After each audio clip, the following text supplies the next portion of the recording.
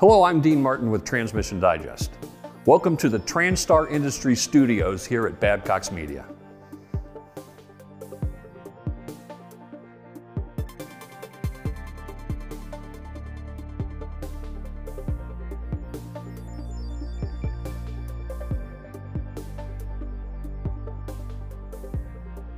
Today we're going to discuss the Ford rear-wheel drive 6-speed family of transmissions. When Ford decided that they needed a 6-speed automatic, they partnered with ZF in Germany. ZF had already released their 6 HP family of transmissions, and it was a good design, and so Ford decided to adopt that. Ford actually utilized some of the ZF transmissions, like the 6 HP 26, for a short period of time. Ford released their 6R family in 2006. They released the 6R60 first. A couple of years later, they come out with the 6R75, a little bit beefier. And then in 2009, they came out with the 6R80. An easy way to tell the difference between a 6R60, 6R80 externally is look at the stator support and input shaft. If there's a front bushing, it's a 6R60. If there's no bushing, it's a 6R80. So they basically used the 6R80 family for the heavier duty applications, but that they needed another transmission to handle the bigger engines, bigger loads. And of course they came out with the 6R140, which is a homegrown design, not like the 6 HP. In 2010, 2011, Ford actually started to deviate from the original design in that they no longer used a TEHCM design like ZF did. They actually, on certain models, they actually moved the TEHCM outside of the transmission, like other Ford applications. Also, they added a one-way clutch, which was not in there previously. So for a period of time, they ran with the 6R80 and 6R140. But then they needed a mid-range, and that's the subject of this presentation, which is a 6R100. The 6R100 came out in 2017, goes into like F250s, F350s, and overall is comparable to the 6R80, but there are differences. Even the case, all of the 6R transmissions previously had a screw-in plug, which was where you put in and check the fluid. The 6R100 actually has a smooth hole to accept the filler tube.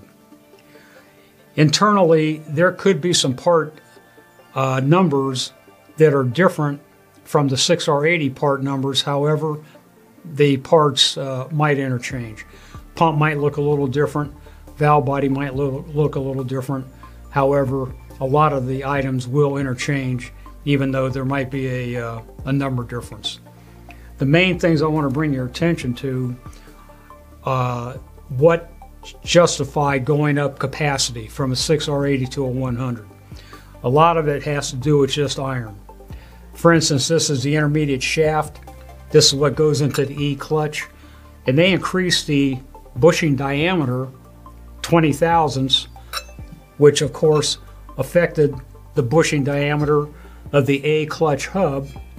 So the bore in the A clutch hub is larger, as is the bushings. On top of that, they increased the journal diameter on the outside of the A clutch hub about 40 thousandths, which impacts the B clutch drum. So even though internally the B clutch drum is like a 6R80, the bushing, the bore on either side is larger. So these three pieces have to go in set. Again, it's a torque capacity thing. Adding that little bit is enough to justify the added designation. Another thing that they did, as I mentioned, they added a one-way clutch to the 6R80, and of course it's a mechanical diode ratchet clutch, and this was the design that was used in the earlier models. When they came out with the 6R100, they actually changed design. It's still a ratchet clutch, but unlike the 6R80, there's no snap ring that holds it together. This outer cam can come off easily, and you can then see the slippers that make up the diode. And the height of the outer cam was also changed from the original design with the snap ring.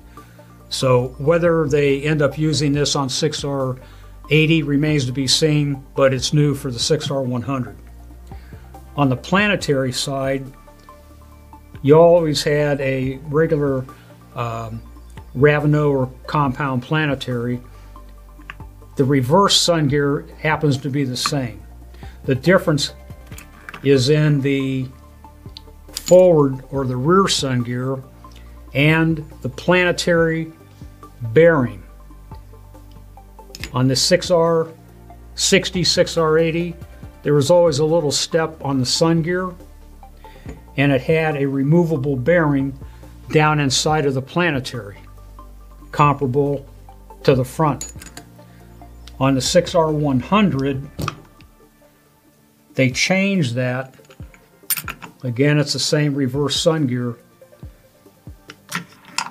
but what they did was to remove that step, and they actually increased the diameter of the thrust bearing. So now on the 6R100, this is a captured bearing. You can't get it out without removing the gears.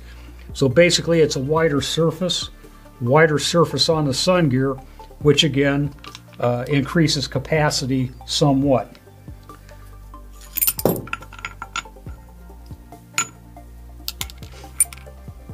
Also, from a capacity standpoint, is the output shaft. There was really nothing changed on the output shaft itself. What was changed is the park gear. They've always had a 20-tooth park gear on 6R60, 6R80 family, but on the 6R100, they basically have widened the teeth, so instead of it being a 20-tooth, it's a 15-tooth. So with the wider tooth, there's less likelihood of the tooth breaking off. And again, when you get a 250, 350, it's loaded to the hilt, big trailer behind it. They apparently wanted that extra capacity so that it would not damage the park gear. Rebuilding the 6R100 is going to be the same. You'll actually be, as a 6R80, you'll actually be able to use a later model 6R80 rebuilding kit to do this. But as I mentioned, there's going to be a few things such as the bushings, if you have to replace bushings, and the other parts that I mentioned. So if you get it in, just be aware of the, especially if you get a 250, depending on engine, it could be a 6R140, it could be a 6R100. Other applications, there could be a 6R80. You're going to have to be aware of what you're working on so that you don't end up ordering the wrong parts. So other than that, it should not be a problem. Again, check with TranStar for product availability and part numbers. I'm Mike Riley. Thanks for watching. See you next time.